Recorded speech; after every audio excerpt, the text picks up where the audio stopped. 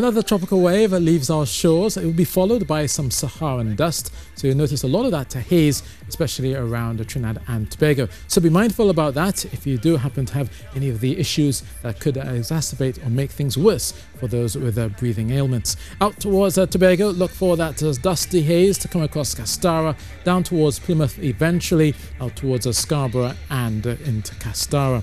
For central areas of Trinidad, a few showers are likely first thing in the morning, maybe so across the western half of Trinidad as well. But overall, the hazy sunshine will take hold as you go through midday and into the afternoon. A few morning showers for San Fernando, Pinal, Point Fortin also should give way. There's a very low chance of us seeing showers beyond that as we get towards late Tuesday afternoon.